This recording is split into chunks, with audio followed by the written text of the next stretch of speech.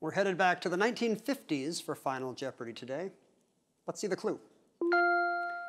The first TV debate between presidential candidates of the same party involved him and future running mate Estes Kefauver.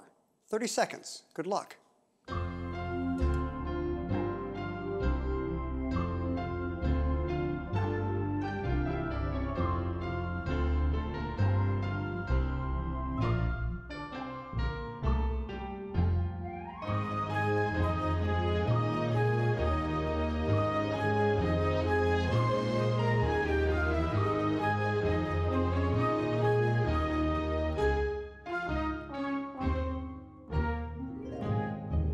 Chantal Wynn in third place with 5,400.